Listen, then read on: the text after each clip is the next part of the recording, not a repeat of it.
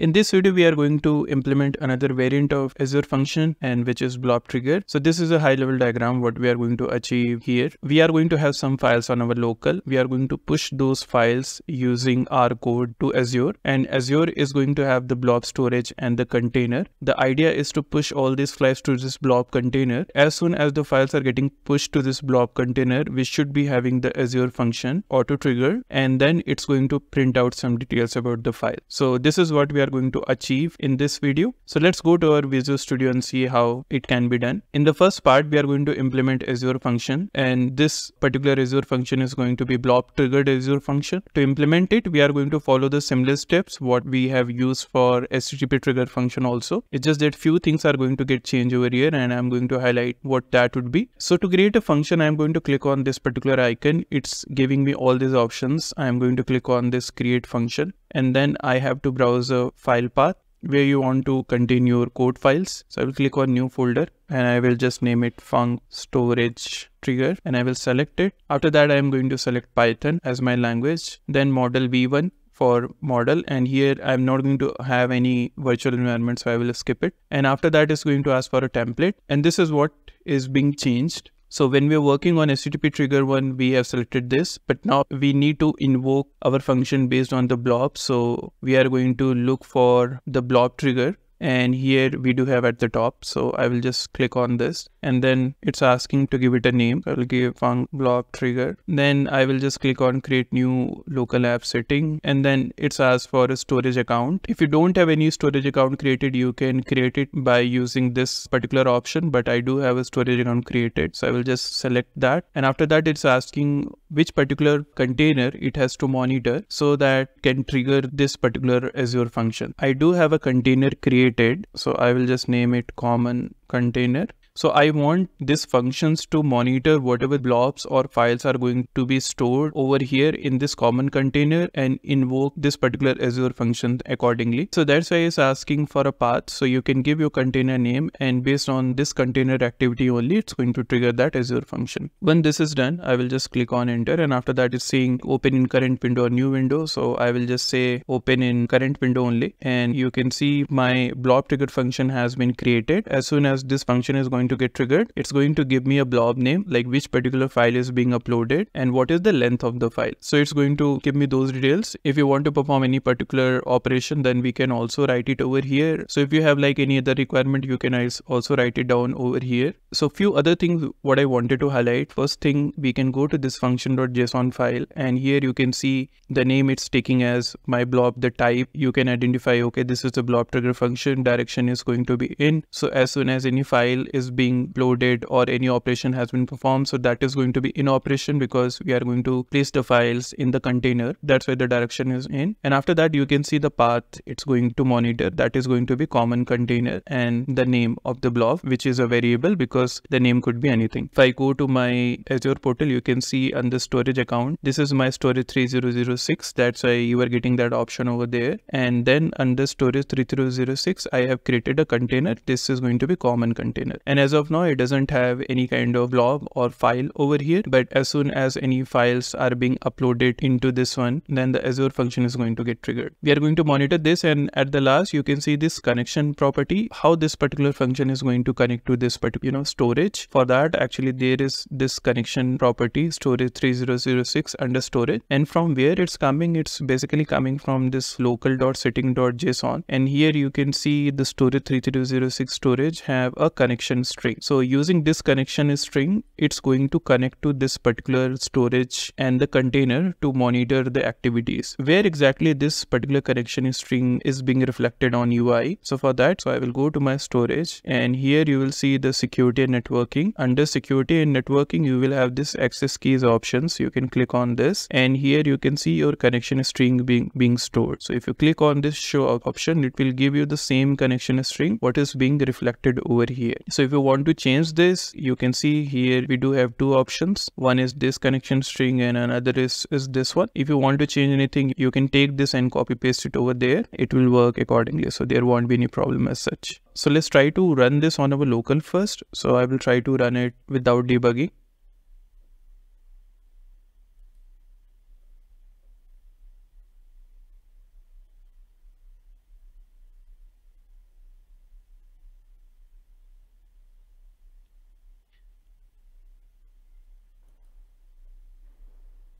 it's up and running, because as of now we don't have any file on our storage, so it's not going to print anything. Let's try to upload something so that we can see this particular function in action. So I will go to my container and then I will go to common container, and after that I will try to upload something. So I'm going to browse for the files. I will try to upload a sample file. So I will take this sample, will open it and upload it over here, and I will go back to my function. And you can see it has given me the name of the file. It has also trying to print the blob size, but this file is very small, so it hasn't printed anything. But here, if you notice this, it's saying new blob detected. It was keep monitoring that folder, whatever we have mentioned. And after that, like as soon as any file got uploaded over there, then you can see like it has performed all this operation. It has triggered the function also. So similarly, if you want to enhance this logic, if you want to do something else, then we can also do it. Maybe take the file, do some raw processing, pick out some particular fields from the file and print it over there. That is also doable. This is how actually you can test this particular function on your local. So this is first part. I'm going to stop this function now. So I have stopped this function now. Now what exactly we need to do? We have tested it out on our local and we know like it's working. Now we will try to deploy it on our Azure, and we'll try to upload some files programmatically rather than uploading one by one. So let's try to deploy this one. Here we can click on function app, and then you can see create function app in Azure Advanced. Click on this. So we have to provide a unique function app name. So I'm going to give func app 3006, and then it's going to ask for runtime stack. I will say Python 3.10. Then it's asking for a resource group name. What would be the plan? I'm going with the consumption plan. And after that is storage account. Again, it's asking. I will give the same. Then it's saying create new application inside resource. I will say yes. To the name, I can give a name over here, and then it will try to create this function app. So this part is required because we can only deploy our functions once we have a function app on Azure portal, as we have seen in our last videos. So we are trying to create a function app first so that we can deploy this function on Azure.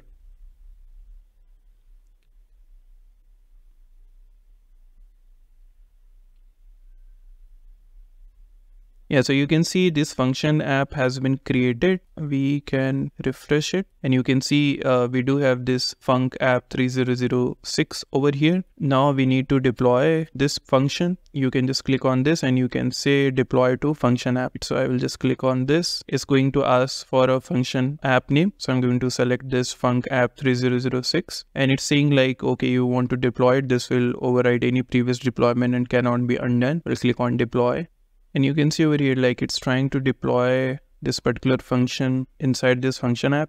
It's saying the deployment to func app 3006 is completed. So what we can do, we can go to our Azure portal. Here we can try to search for function. So you can see function app over here. I will click on that, and you can see here we do see this func app 3006 function app, which we have created via Visual Studio. I will click on this. So inside this, we should be able to see our function, and you can see the func blob trigger at the bottom, and this has been deployed. So we can also confirm the code using this code plus test option. And here you see, we do see like similar code what we have seen in our Visual Studio. So this part is completed. We have created a blob storage, we have created a blob container, we have created Azure functions, and we have deployed it on Azure also. Now what we will try to do, we will try to invoke a method so that like it can take multiple files from here. So for that, we need to have a service principal created so that we can access this storage from our local. This service principal is going to get created under Microsoft Entra ID. I will search for Microsoft Entra ID, and you can see over here, I will just click on this. Create this service principal. I will try to register this app, and then I will go for new registration. Here I need to provide a name. So I will provide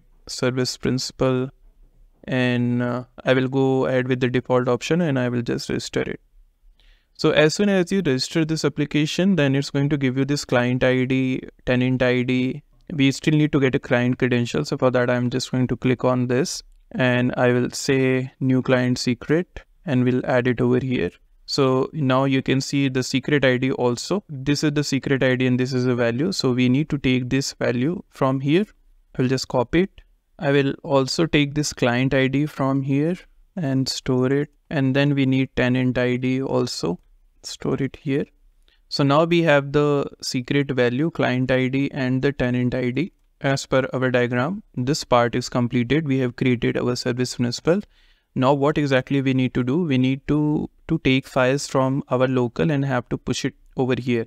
One important part of service principal is like we have to take the service principal and give it access to this blob storage so that our code can connect to blob storage using the service principal credentials which we have just acquired. So the next part is to provide the service principal access to blob storage. For that, we are going to go to storage. And then we are going to go to IAM, and here we will try to grant access to this resource. So we'll try to go to add role assignment, and here I will search for storage. And here you can see we do have multiple options under storage. We do have blob data contributor, account contributor, and all these things. We wanted to have a limited access to this code to our storage. So according to that, we have to select our roles. What exactly we want, like we have to take that data and upload it over here. So we need a right access. I think like this storage blob data contributor would be enough because it allows for read, write and delete access to Azure storage blob container and data. So I'll just select this and click on next, and then I have to select members, and here instead of giving this access my email ID, I will search for service principal, and it has just given me this service principal. I will just select it, review and assign,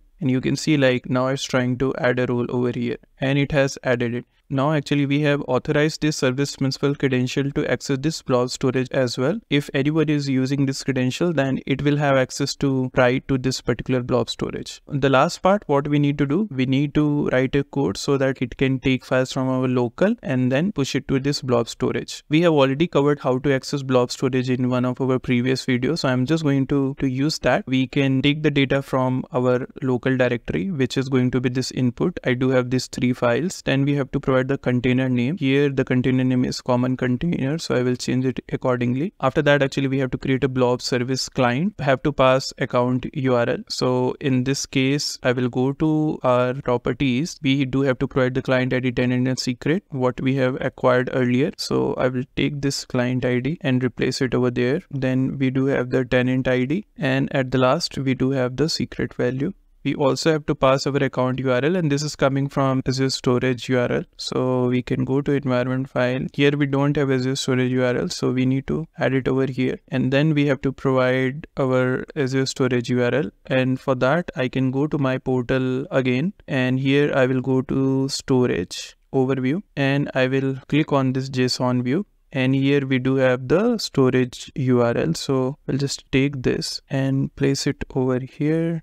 So using this, like you should be able to connect to storage. To connect to that particular account, we are going to use this blob service client. Here we just need to pass this account URL and the credentials. Once we have the account connected, after that we need to get a container name, and for that we are going to use this get container client. And at the last, we are going to take all the files from our local directory, which is going to be input in this case. Have to take all this file, and after that actually we are just going to loop over all these files name. Then actually we are passing this upload blob method to push all these files to our blob storage. We'll try to run this now, and let's see like if the files are getting uploaded on the Azure portal or not. Meanwhile, I will just check it once again whether we do have any file created over there or not. Go to container and go to common container. We do have one file, so I'll just try to delete it from here. And now we will try to upload all these 3 files via code. So let me try to run this.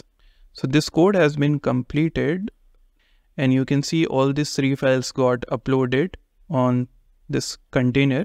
Now ideally, because our function is running, so we should be able to see something over there. So I will again go to my function here. I'll click on function blob trigger, and then I will go to monitor. It's taking some time, still the logs are not available over here, but it's going to provide similar output what we were getting when we were trying to run it on our local. And if you want to see how it's going to publish over here, then you can also refer our first Azure function video, where actually we're trying to trigger the HTTP function and the logs of those functions are coming over here. So that's it for this video. Thank you for watching.